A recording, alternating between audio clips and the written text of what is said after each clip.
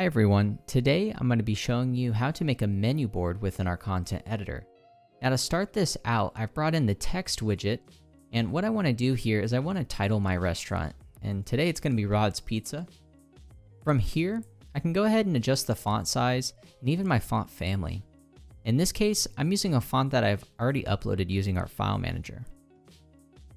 Now that I've done that, I want to go ahead and resize it a little bit more here and have it be centered on the left-hand side of the page, so I'm going to put it there for now. I think that's okay. And next, what I want to do is bring in our image widget. With our image widget, my goal here is to bring in a chalkboard so I can change the color of my text later and make it look like it's on chalk. So all I'm doing now is using our presets to align our image and resize it so it takes up half the page. From here, I'm going into the file manager and finding my chalkboard and choosing the file. Now I just need to resize this a little bit more using our presets. And next, I need to also move this text over so it's centered. There we go. I think that will do. Now I need to change my color to white so it looks like chalk. And there we go. Next, I'm going to bring in some more text. And in this case, I want to name my pizzas that we're going to be offering.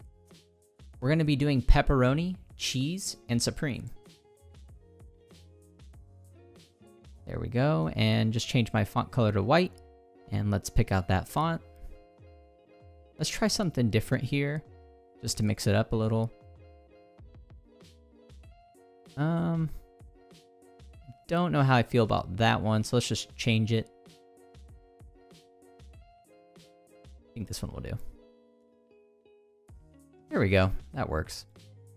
So now what I'm gonna do is reposition this, and then what I wanna do is copy and paste this, and I'm gonna speed it up here for our other pizzas. I'm gonna put the prices as well here, taking full advantage of our copy and paste feature.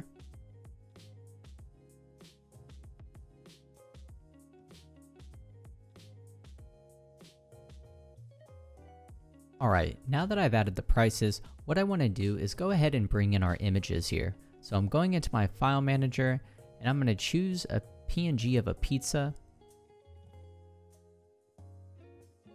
And now I've got my pizza, I'm going to go ahead and copy and paste this and then choose my other pizza styles as well.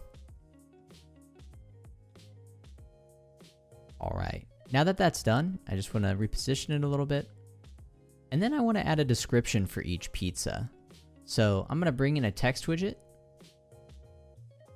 I'm going to start typing out the description. And we're going to speed up the rest here and change it to white so it also looks like chalk.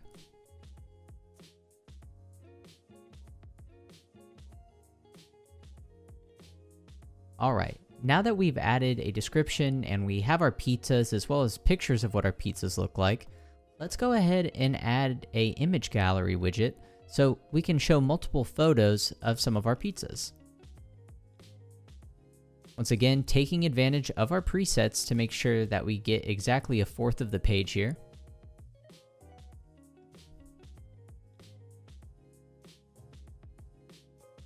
Just going into my file manager and looking for my photos. I'm going to upload them. And there we are. But first, I need to change my animation to fade as well as get rid of the caption so we don't have the image name anymore. There we go. And now what I want to do is I want to bring in a video. So a video of one of our pizza slices being pulled up from the tray. So again, using our presets to quickly align our video. And there we go. Now we have our video. Now what I want to do is I want to add an animation to each pizza. So it will go ahead and fade in when the menu items, descriptions, and prices appear as well. So what I'm going to do is I'm going to choose fade in for the inner animation and then delay it by 1. I'm also going to have the fade in animation for this pizza as well. And now I'm just going to speed up me adding some animations to the rest of the items here. And what I'm going to do is I'm going to delay them separately so they don't all come in at once. Alright, now that we've done that, what I need to do is save our content and then preview.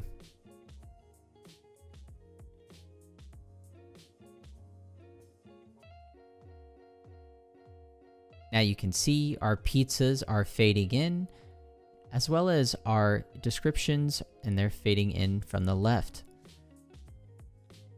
Alright, so that's actually going to be it for this video on how to create a menu board within our content editor. If you have any questions, please feel free to reach out to us at sales@wallboard.info. Thank you, and see you next time.